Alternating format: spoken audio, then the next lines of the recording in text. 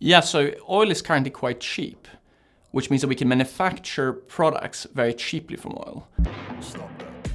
But the problem is that it becomes environmentally unsustainable to keep extracting products, use them, and then discard them. So by just discarding them after a single use, all that capital we put in will be lost.